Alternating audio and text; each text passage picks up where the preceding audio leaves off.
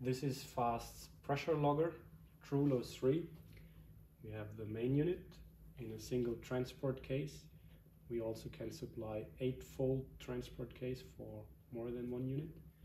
The single charging unit, the 6-fold charging unit to charge 6 units simultaneously, the pressure logger hydrant clamp fixed, glued to the hydrant clamp, the detachable hydrant clamp with a 1/2-inch thread where you can install the pressure logger and detach it as well, the mounting aid for fixing the pressure logger onto a hydrant, the tablet with the DRULO app for programming and readout.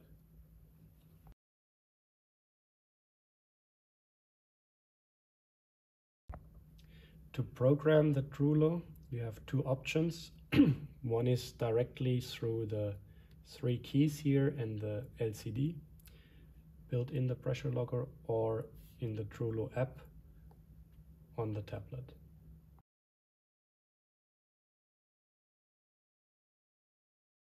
To start the DRULO, you press the on button here. The Bluetooth will be initiated, so you can connect with the tablet. When it's done, you will see the main screen, and here you can now choose different options. One is measurement not active. You can activate a measurement if you want by pressing here on the OK button. Now you're directly switching into the menu, and you can choose the interval, how much data you want to record. In this case, every second one reading. And in the next slide you have the measurement points. In this case 10,000 measurements, meaning 10,000 seconds recording continuously. And then you will be asked if you want to start the measurement immediately or later. You can choose a time or cancel. I don't want to start it right now. Other options directly here in the LCD on the DRULO is you have the value you can choose, in this case millibar. You can display the time and change the time in the pressure logger, the date, switch the LCD off. That means everything is back to sleep. You can start a test measurement immediately. That means you will see the pressure which is currently standing on the sensor. You can show the battery level. You can activate an alarm for certain pressure thresholds. You can show the temperature which is measured on the pressure cell. And you can choose the LCD illumination.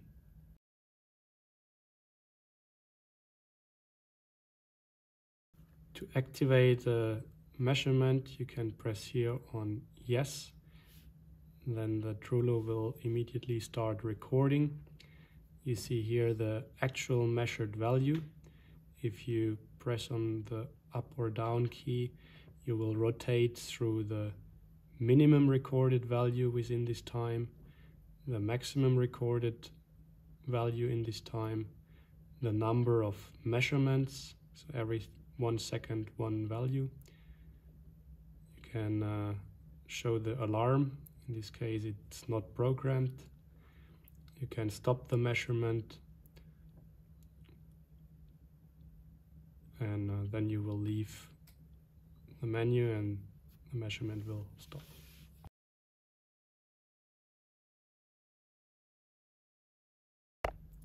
For programming the pressure logger through the app, you can download the DRULO app in the Google Play Store by just searching for DRULO. Type this in, you will find it. When it's installed, you can start the program, and this is the main screen where you have the different options. First you have observe measurement if a measurement is running on the pressure logger, read out a measurement if a measurement is finished and you want to retrieve the data. You can program a measurement for time-controlled, or in this case also event-controlled measurement, the settings of the program and also the pressure logger itself. Import-export is for sending data by email or water cloud, and this is for loading already saved data on the app. In this case, we have one data already existing, so all measurements will be stored in here.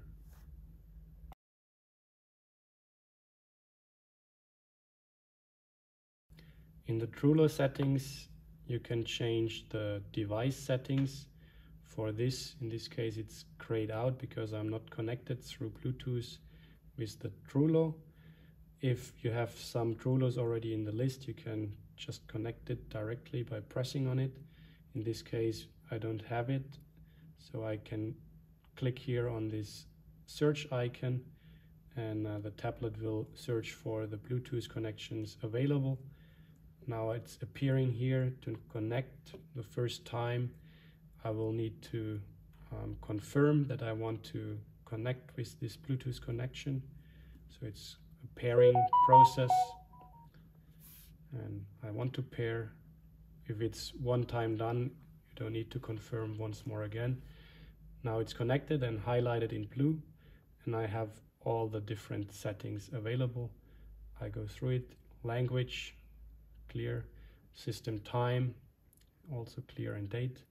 The info about what firmware is inside. If a measurement is running, you can stop it through the app. You can erase the memory of the pressure logger. You can reset it to factory settings, and you have also the options to choose the units, either bar or PSI. In the firmware update, you can update the firmware of the pressure logger. In this case, the latest one is the top. It's all already programmed in the pressure logger.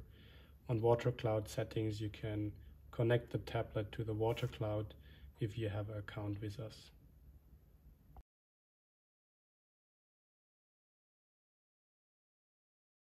To program a measurement, you go here on this icon. Once more again, you need to connect to the Bluetooth of the DRULO. In this case, it's already in the list because I was once connected. When it's done, it's highlighted blue. And now you can choose here either time-controlled measurement or event-controlled measurement. For the programming directly with the DRULO, you only have the time-controlled option. In the app, you also have the event-controlled option. For the time-controlled measurement, you have a start date and an end date and time. You have the interval time, that means every 5 seconds one reading in this case. You can choose if the temperature should be captured or not.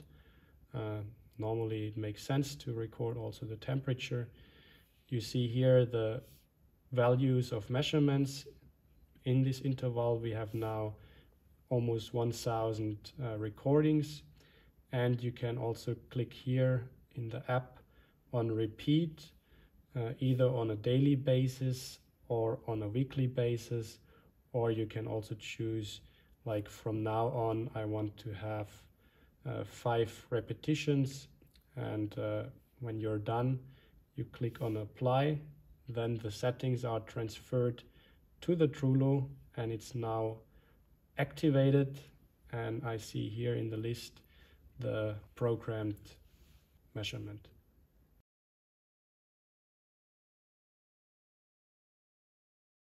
For the event-controlled measurement, you can click here.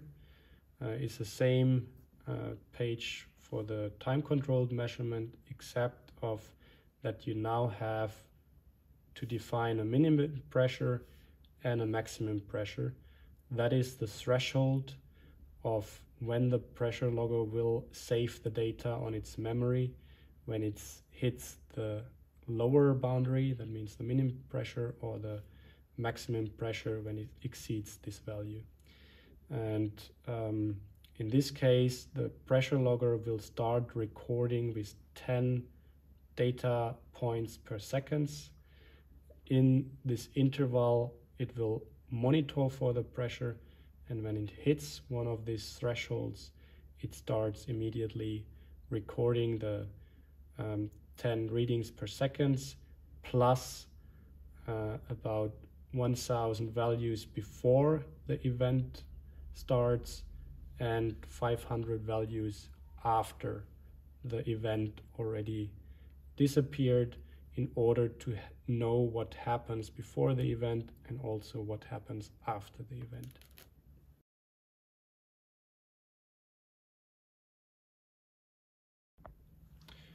To read out recorded measurement data from the pressure logger, you tip here. You once more again need to connect to the Bluetooth. When it's done, it's highlighted in blue, and now you will see wrote up all the measurement data which is available with the date and the time when it's recorded.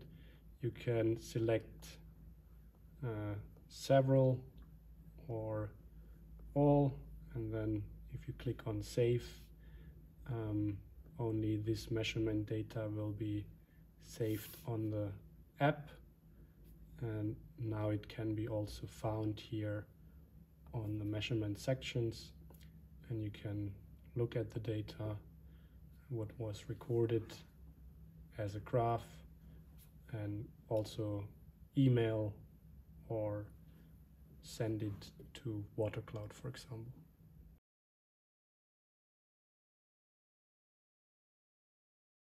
To copy a measurement or the program settings, the device settings to other pressure loggers in the list, you can do the following procedure. You connect to the pressure logger where you have programmed some measurements. In this case, it appears here. And then you can click here on the copy icon. Then a list will open, and if you click on search, all DRULO will appear in this list which have Bluetooth available. You can delete DRULOs where you don't want to copy the data, or you can just switch off the pressure logger, which is the simpler way. If you want to copy the data to all the devices available, you click here on copy. Now the Bluetooth will be established with the first device. With the second device, you see here in the list the green hook which will appear. Now it's copying to the first DRULO the measurement data or the recording data, and the second one. So it's easy to copy the same intervals for all pressure loggers in this way.